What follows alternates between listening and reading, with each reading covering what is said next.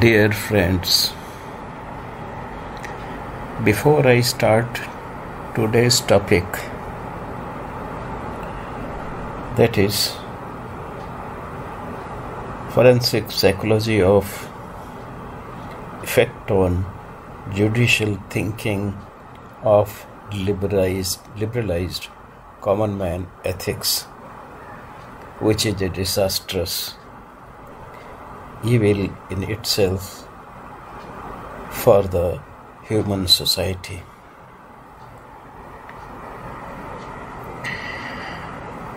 To justify it, I refer to Bhagavad Gita, chapter 1, shloka 40, 41, 42 and 43. This is a question asked by Arjun to Krishna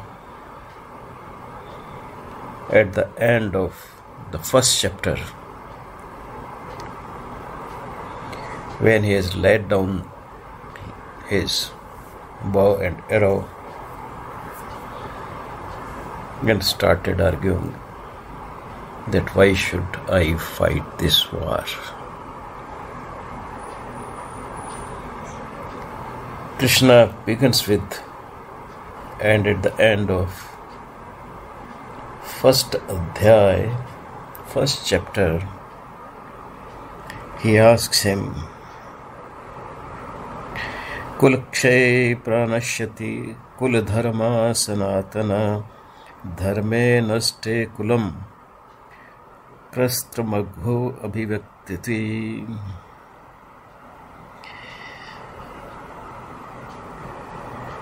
Hey Krishna, this world lasts as well as Kul is lasting.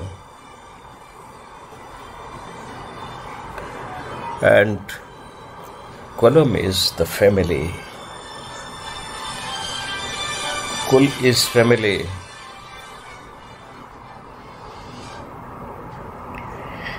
And second shloka he says, At dharma abhivat Krishna pradushyanti kul istriya istyashu dushtashu varshane jayate varna sankare. Right question. Oh Lord, when this concept of family is vitiated, the woman of the kul, of the family, becomes bhrashta, means she breaks the bounds of family. She have extramarital relationships. And when there are extramarital relationship, the Varna Sankar, the illegitimate children are born in the family. And then he says, Sankaro narakaiva kulagna kulasyacha patanti pitro vesha lupta pindadok kriya. A illegitimate child cannot perform the karma kanda, the post-death religious formalities without which, as per Hindu belief, person is not liberated from life, from his papam, from his good or bad things done in this life.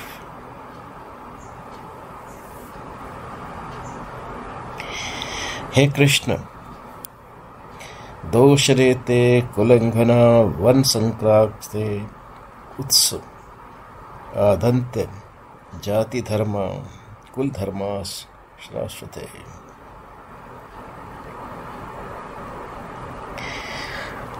Where the family is corrupted, where the woman is corrupted, the family is corrupted. Where the family is corrupted, there are one sankras, means illegitimate children. Where there's illegitimate children are there, all value system of the society disappears.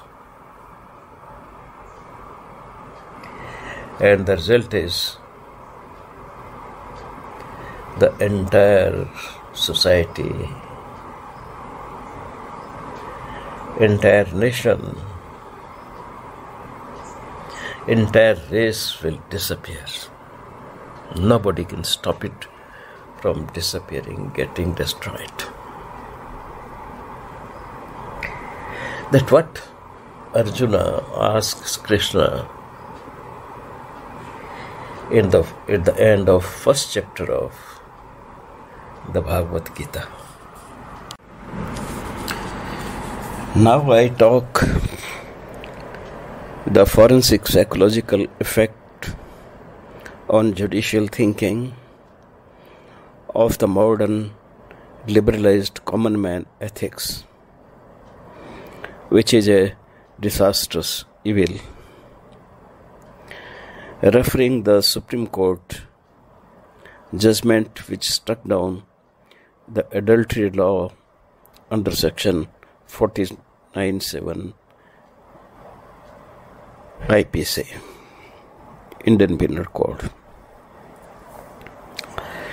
The court in this case held that the rationale behind the non-prosecution of women in case of adultery was to protect the sanctity of marriage and in turn promoted the social good. It was a shield rather than a sword, and it gave the couple a chance to make up. Therefore, the court held that adultery law does not infringe on anybody's constitutional rights, and hence it was completely valid. Section 49(7) of the Indian Penal Code gave a husband the exclusive right to prosecute the person with whom the wife committed the adultery by indulging in sexual intercourse with him. The husband can also file for divorce against his adulterous wife on ground of adultery. However, a similar right was not conferred to wife to prosecute the woman with whom her husband has committed adultery. Secondly, the provision did not confer any right on the wife to prosecute her husband for adultery. This is, however, one perspective of looking at this provision. The second perspective is that this section punishes sexual intercourse of a man with the married woman without the consent of her husband. However, in case there is a sexual intercourse of a man with an unmarried woman with her consent, or with a married woman with the consent of her husband, then the man cannot be liable for adultery. What is crucial to this perspective is that the section does not provide any punishment for the unfaithful wife and only provides for the punishment to the man who indulges in sexual intercourse with the married woman. In a case Joseph Shine versus Union of India, 2018, in this case the petitioner contended that criminal law should be used only as the last method of social control and it should not be used to check or control private morality or immorality. Center, on the other hand, argued that adultery is an intentional action which impinges on the sexual fidelity and sanctity of the marriage. It is an action knowingly and willingly done with the full knowledge that it would hurt the family, the children, and the spouse.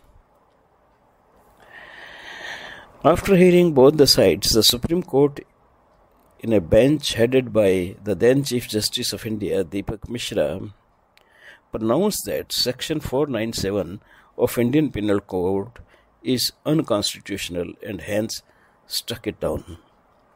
The court held that the provision was based on gender stereotypes and hence violated Article 14, equal protection of the law, and Article 15, non-discrimination on grounds of sex, of the Indian Constitution.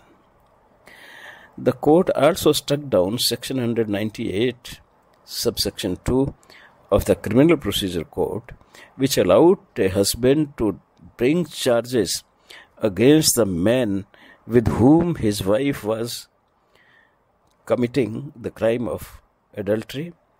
The court also held that for adultery to be termed as a criminal offense, it is essential that one of the spouses committed suicide in the course of the event, to which case the other spouse would be made liable for abetment to suicide under Section 306 of IPC.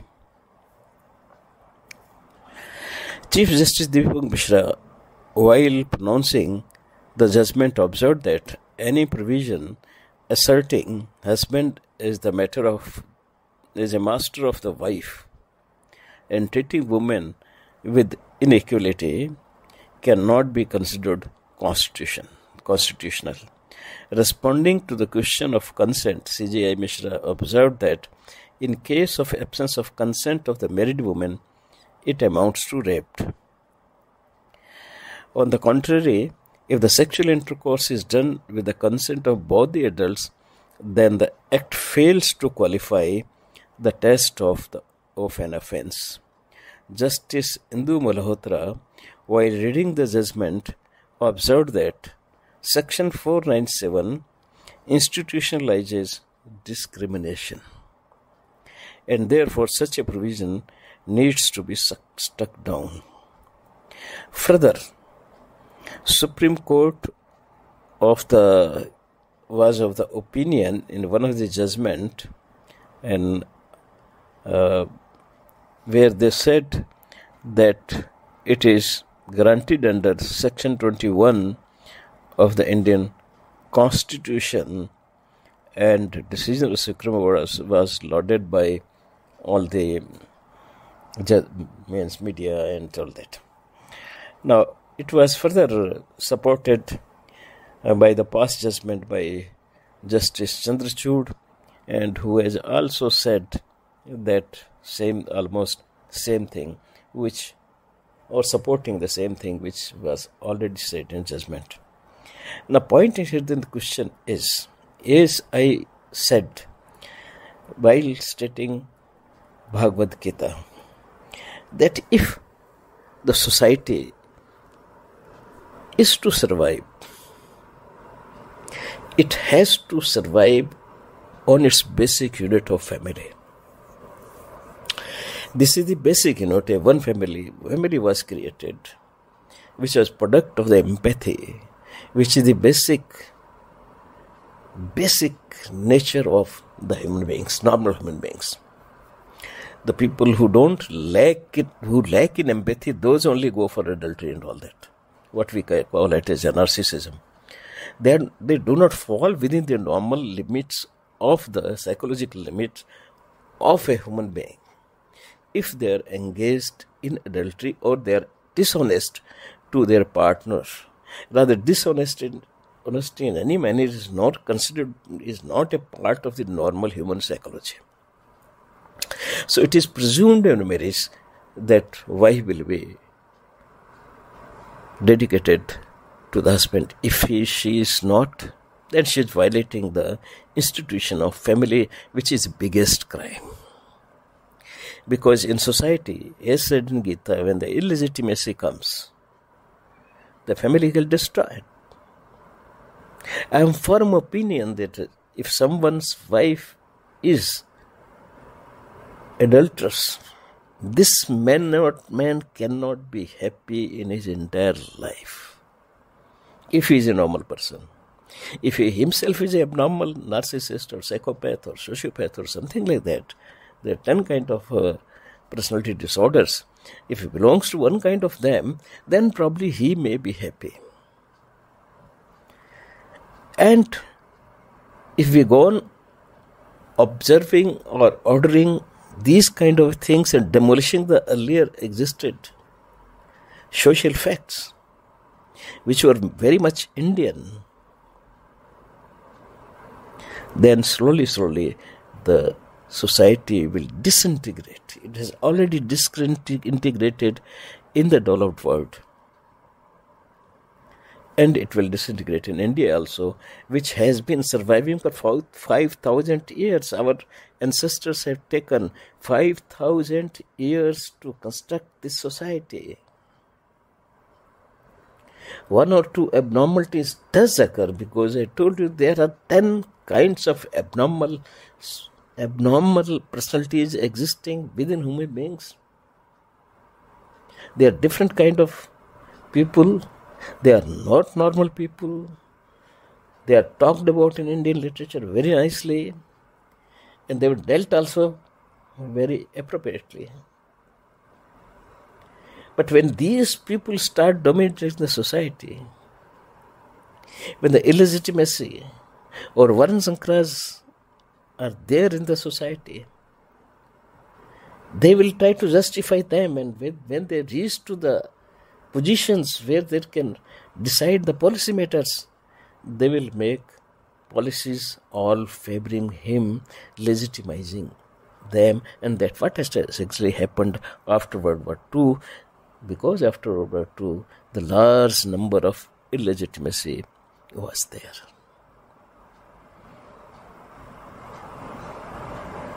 That's what destroyed. And now the white race is at extinction simply because of this decision. Because finally this destroyed the institution of family.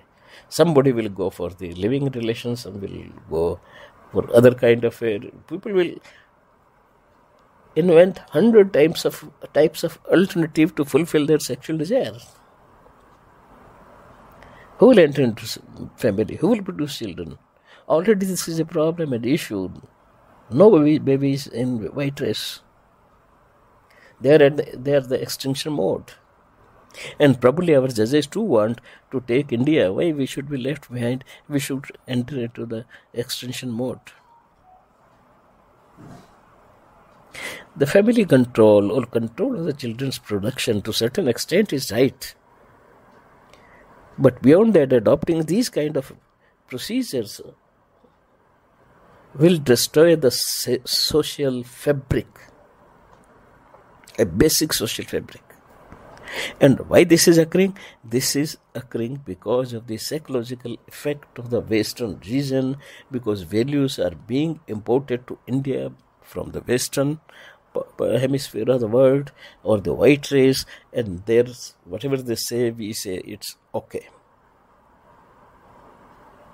Before 1946 or 5, there was no talk of human rights. It was post-war creation of the human rights, equality and all that. And before that world existed very happily. We existed as a nation for good 5,000 years. And this newly invented value system was as a compulsion on the European society because of the most destructive First and Second Wars. But why we should pay for that? Those who are paid, and they are paying, and they are regretting, and they are trying to reverse the cycle, But it's very difficult. And I am sure they are intelligent, they will be able to reverse the cycle. But we are caught in that cycle. And that cycle is affecting everybody, not judiciary. It is affecting politicians, judiciary, education system, social system, our entertainment industry, and everything.